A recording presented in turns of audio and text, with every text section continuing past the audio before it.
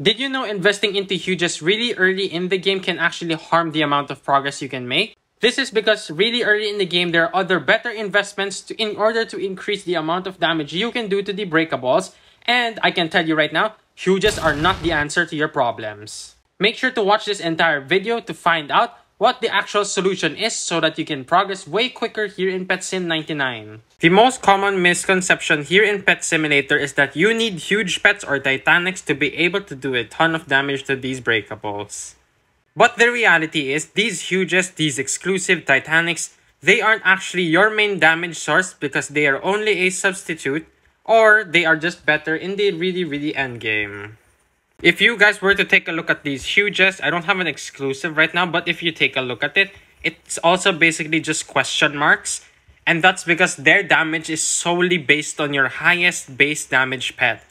So if you're wondering what these base damage pets are, these are basically the ones you can get from your normal eggs. So for me, the highest damage pet I have is this Frostbite Snowman. It's 272 million, which means every single huge, exclusive, or Titanic will be scaling off this. So let's say if I don't have this and I only have the Frostbite Yeti, it means I'm losing out on like what, maybe 20% of my possible maximum damage.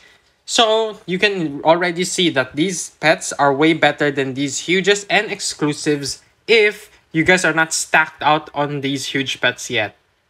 Of course, I could get even more damage if I have the Rainbow Shiny M6 prototype, but it's extremely expensive and the brand new update is already about to come, so there's no point of doing that because we will be most likely having another extra 25 worlds. Moving on to the next topic for this video is, should you be getting Huges or pet equips? Well, if you guys have been paying attention to the start of the video, you would already realize that pet equips are way better than the huge pets.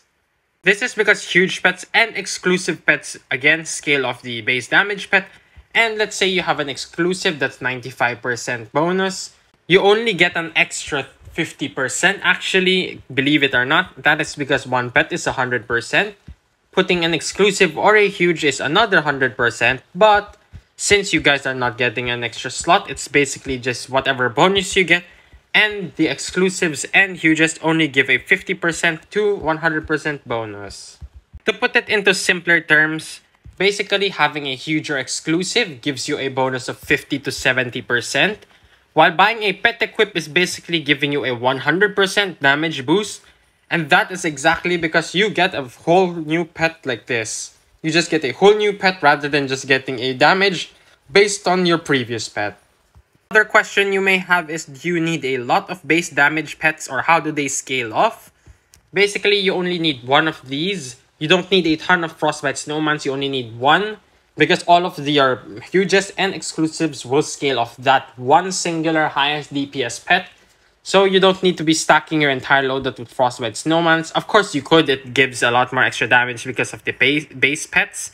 But it has no more effect on how much damage the Huges or the exclusive pets will be doing. If you found this video helpful, please be sure to hit that like and subscribe button down below to show your support. And I promise you, you wouldn't want to miss my next video.